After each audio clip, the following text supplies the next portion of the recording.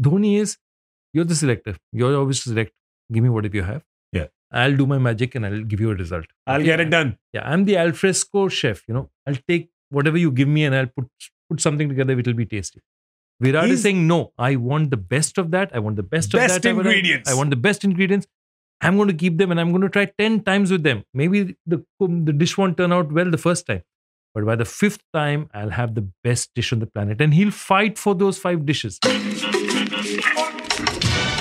Now, the big turnaround for Indian cricket happened at the time when Sourav Ganguly essentially was, in my head and in my young head at the time, it was a true shakeout from that half a century colonial complex that India had carried, right? Where this guy said, well, hang on, we're not bending over for anyone, right? You may be whatever you are, but we are no less than anyone. And we're going to play a firebrand, aggressive style of cricket. And now I want match winners with me. I don't want also-rans. I don't want guys who play for draws. I want guys who on their day can win. And he said that to me on Breakfast with Champions, where he said that I didn't want draw players. I wanted players who on their day will win a game. Because when it's not your day, you can't do anything. The opposition is ruling the roost.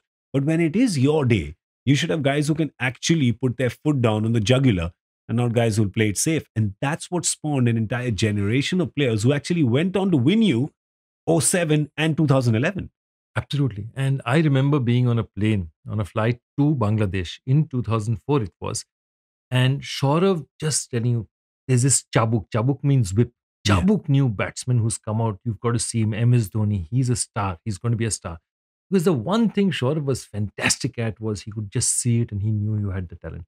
And if you had the talent, he'd back you. It didn't mean you could not get runs, you could fail. It didn't matter to him because he knew that on the day you had the ability to succeed. Look at Yuvraj. Look at Sehwag. What does he do to Sehwag? He turns around and he tells Sehwag that, look, the middle order is too crowded. If you have to play for India, you have to open. Because, there's myself, there's Tendulkar, there's Dravid, there's Lakshman. Where are you going to get in? Yuvraj Singh didn't get a chance for so many years because this middle order is crowded. Go and open. And what happened? Sehwag opened and, history was made after that. I mean, Sehwag told him, by the way, Sehwag told Ganguly and said that, no, but what if I fail, then you'll drop me. He said, but you're not getting a chance to play anyway. Yeah. So what's the worst that can happen? And he told him, I'll give you a specific number of games. So go and express yourself and don't worry about me dropping you because these are the number of games that you will get to play. And that's the beauty of a captain. You see when a guy is worried, what he's worried about, and then you put those worries to rest. And it's one of the greatest gifts that a cricket fan could have got. Virender Sehwag opening for India. A gift that gave us for so many years, which is what MS Dhoni did with Rohit Sharma. And that's a gift that's giving Indian cricket again for a long time. These are just genius instinctive moves.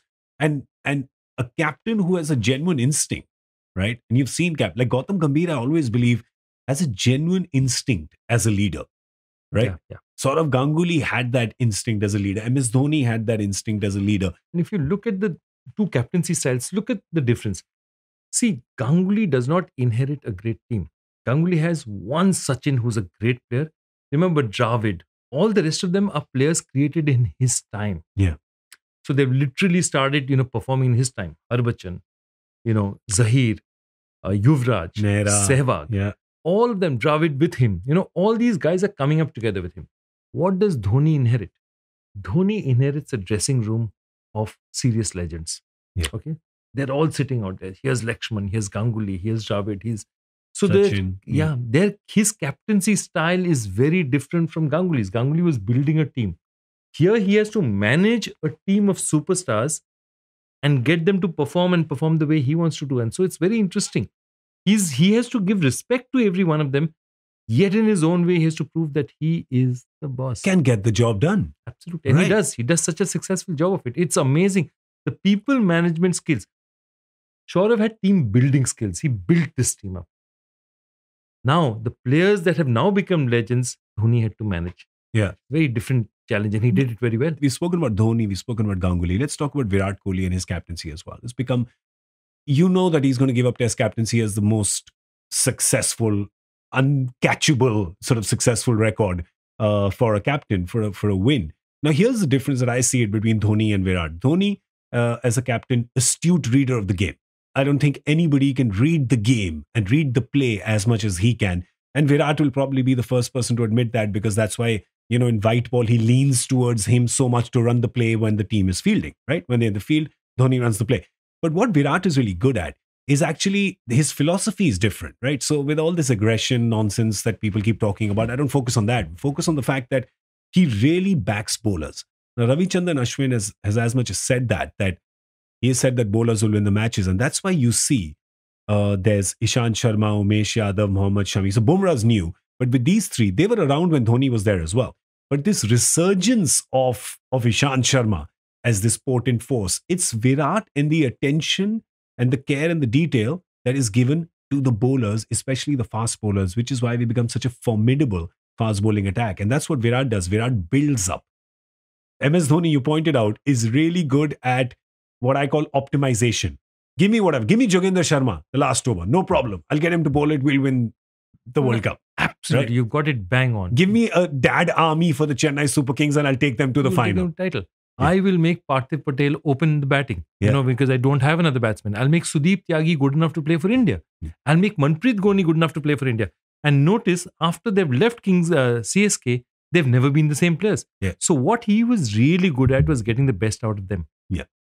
I think what Virat is really good at is saying, in these next 5 years, I'm going to build these bowlers and they're going to win matches for me around the world. Not just in India, because in India, you have Ashwin and Jadeja.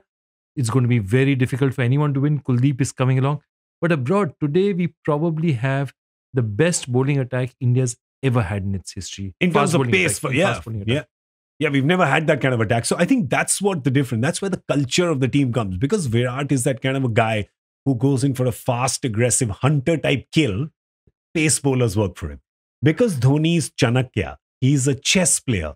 That's why spinners always worked for him, right? He's a strategist. He likes to play with the field, right? It's so interesting. Yeah. You had a very fantastic line where you said that a good captain is almost like a general in a war. Explain that. Yeah, I'll just go on. Most of what we call, war is about a higher direction of war. So a general is not meant to give, a 300-word statement to his troops and all that. He has to give something very simple, very straight, and very inspirational. A tagline. Yeah. So Mrs. Gandhi, for example, was a commander of the Indian Armed Forces in 71. She said just one statement when the 71 war was happening, because remember, we had East Pakistan, West Pakistan. She said, hold the West, annihilate the East. That means just fight defensive on the West, finish off the East. Very simple, easy to understand, very clear focus. So I believe Virat is exactly that. Virat is saying, Test cricket, we need to take 20 wickets. We need to take wickets. We need to take 20 wickets. And he's relentlessly focused on that because he knows he has the batting firepower. If they keep consistently taking 20 wickets, they'll keep winning matches. Very, very great clarity of thought. And I think the good captains are blessed with clarity of thought. For many more stories like this, join me on 22 Yarns, a Spotify original.